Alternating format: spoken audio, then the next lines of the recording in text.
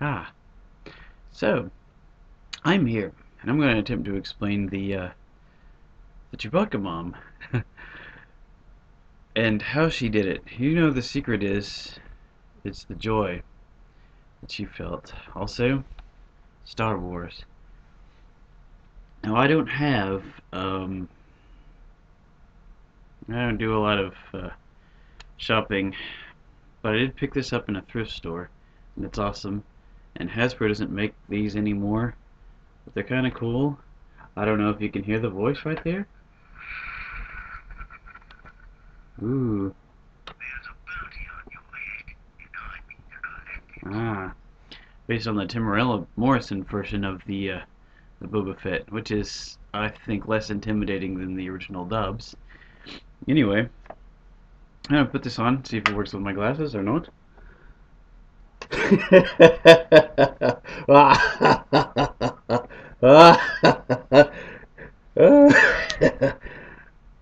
Ah, he's no good to me dead.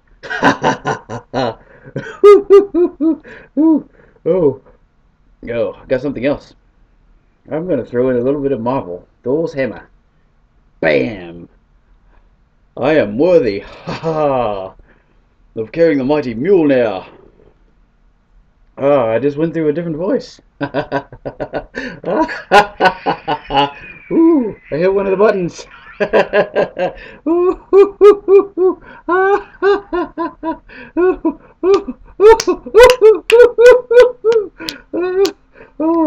Oh. Okay. Anyway, it's about the joy and being silly. So, there you have it.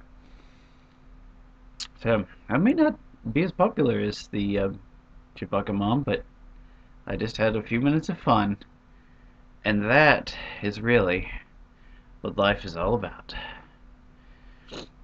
Remember to subscribe, please share, and I'm going to provide links to my blog and Facebook page below. You may check those out too. Alright. You guys have a nice day. And you're no good to me dead. Yeah, I hit the buttons again.